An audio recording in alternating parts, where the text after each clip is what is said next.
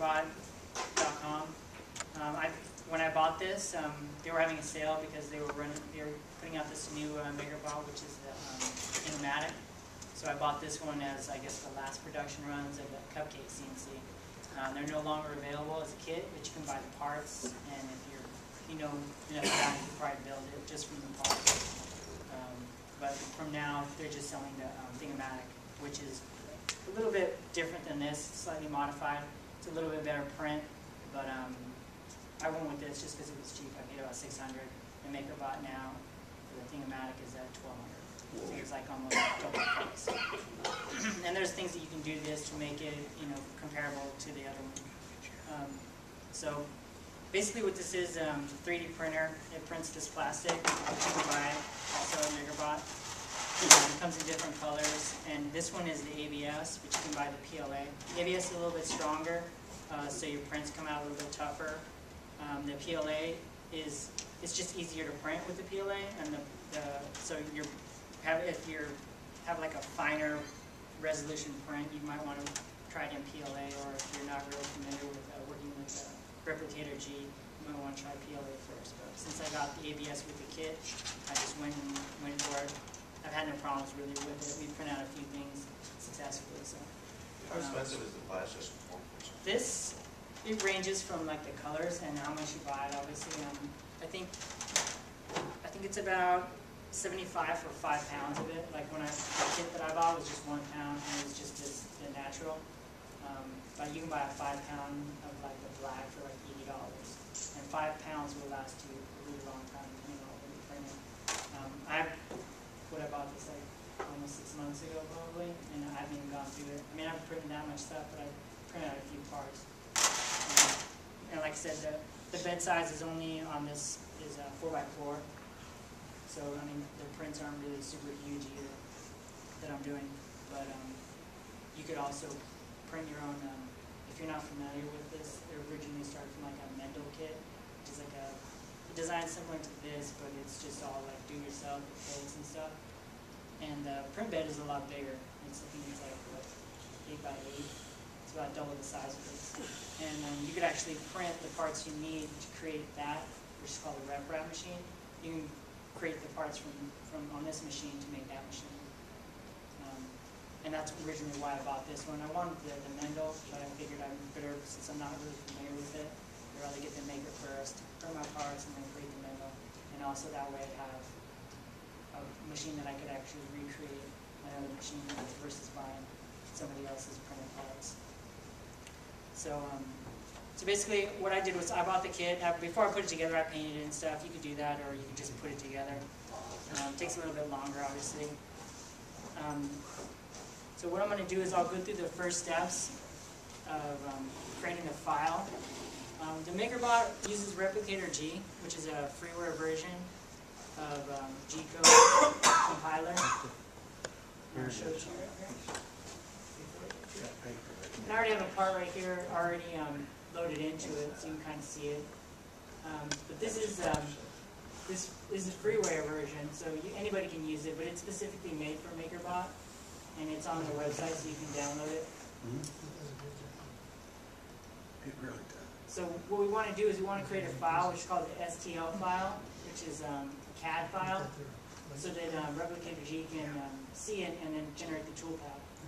Now what I do is, you can go to Thingiverse, which is like a repository where a bunch of people have put up free versions of their designs.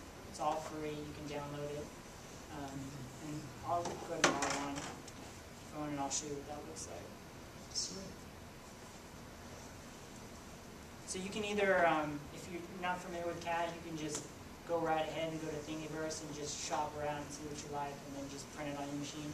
Or if you want to be more advanced and start generating your own parts, you can. What I do, because I want to do everything for free, save as much money as possible. What I use is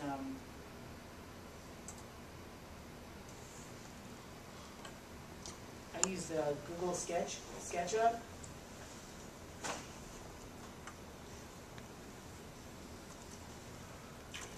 And Google SketchUp is free.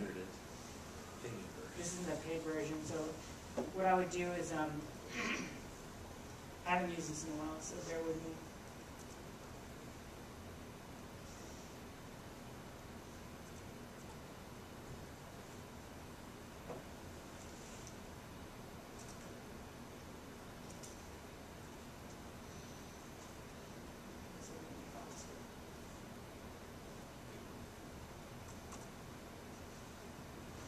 So I guess I'll just start with the simple part. And whenever you can, there's online, there's tutorials on how to create things in Google SketchUp if you're not familiar with it. I'm not going to go into it right now. It can be complex, but I'll build a simple part. So basically, I'll create like a circle or like a little cylinder that we can print. So I use this circle tool, and then we can use this tool and just raise it. And now create a simple cylinder. And as long as the size is right, we can print this in the maker. So we'll take this and see. You can tell right here that probably the path of this is going to be too large from a MakerBot since it's only 4x4. Now, you don't have to define each and every layer. You just put the 3D object in there, and it just. Well, with this particular, if you use the tools, you can make it pretty simply. Like you just define the radius if you want making like the cylinder and the length, and you can use like. There's also tools in here where you can measure. Like here's the measuring tape, so I can just go ahead and measure from here to here, and that'll tell me how big it is. Now, if you made an object that was kind of hard, just to make a normal stand-up thing, does it make its own struts automatically? I don't understand. Okay, let's say you're making a sphere. Okay. And then. Oh, you're talking about support? Yes. No, it's not going to. You're going to have to create supports in your CAD file. And okay. I'm sure there's other programs that might have something like that, but this is a free version of Google SketchUp. And really this is more like a drafting CAD program, 3D modeling. I don't think it was really intended to use for MakerBot or a 3D printer per se. Okay. But you can create supports within it. I mean, I could create like little cylinders to support like a sphere if I wanted to. What I would do is I'd probably put it on like on a block, maybe something like a square or something. That would make it easier to print. But so right now we'll just assume that we're going to print this. And you can also change it too. So if you wanted to make this, you can enlarge it. Like I said, I can go a lot more complex with the shape, but I'm not going to right now just because we don't have the time for it.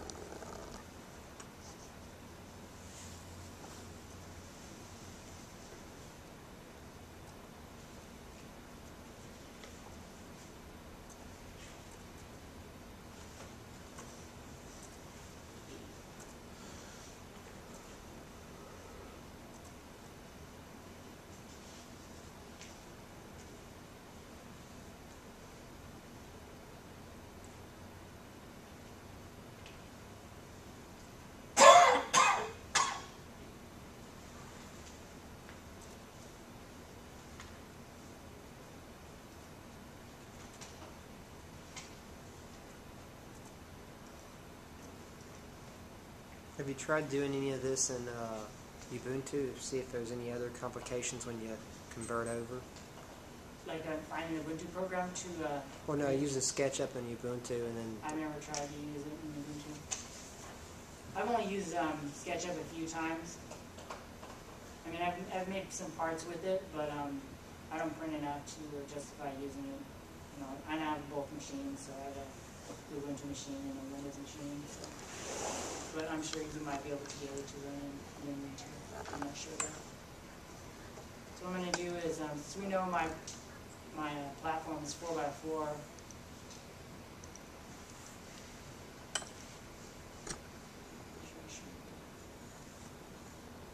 And what resolution do you get? I'm sorry? What resolution do you get? Like thousands of inch, like here.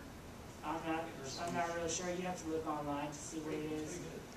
It's pretty good. So it won't be blocky or anything like that? Well, even like, if you notice like some of the parts, I mean, 3D printing, it's pretty good, but I mean, it's not perfect. When you're printing parts, because it's in layers, you'll see like a little bit of, like a ribbed. See how, like this has been printed, you see like each layer is kind of visible. I mean, you can sand that down. It's almost more like instead of a circle, it's just like a really fine polygon. Right. Yeah, it's like a polygon.